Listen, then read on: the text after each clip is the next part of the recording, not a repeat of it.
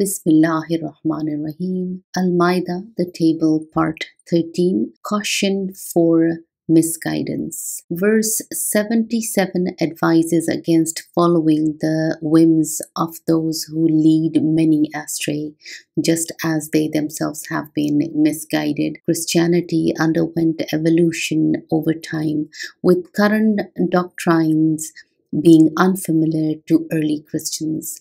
The concept of Trinity, where Jesus is considered Allah or God, was not initially claimed by Paul. It was first articulated in the Nicene Creed of 325 AD, as discussed in Bart Ehrman's book, raising questions about how the belief in Jesus as God developed.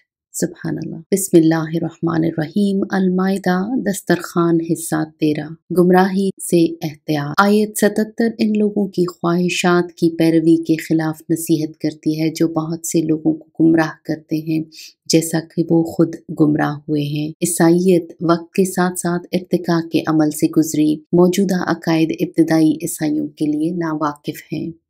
शुरू में पौलुस ने तसलीस के तसव्वुर का दावा नहीं किया।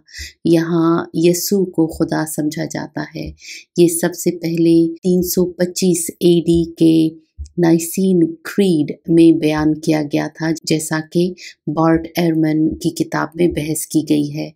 इस बारे में सवालात उठाते हैं कि यीशु में खुदा के तौर पर एहतकाद कैसे पैदा हुआ। सुबहानल्लाह। बिस्मिल्लाहिर्रहमानिर्रहीम। अलमाइदा दस्तरखवान दियारलसम अब्रखा लगमराही सखा एहतियात। ओविश्तम आयत د هغو کسانو د غوښتنو پیروي کولو په اړه مشوره ورکوي چې ډېر گمراه کوي، لکه څنګه چې دوی په خپله گمراه شوي دي. عیساییت د وخت په تیریدو سره د تکامل د عمل سره مخ شوی. اوسنۍ عقیدې د لومړنیو عیسایانو سره ناشنا دي. د تسلیس مفهوم چیرې چې عیسی د خدای په توګه ګڼل کیږي په پیل کې د پال لخوا ادعا نه و شوې. دا لومړی ځل د 325 AD په نایسن کریډ کې بیان شوی، لکه څنګه چې د بارت ایرمن په کتاب کې بحث شوی. د دې په اړه پوښتنې راپورته کوي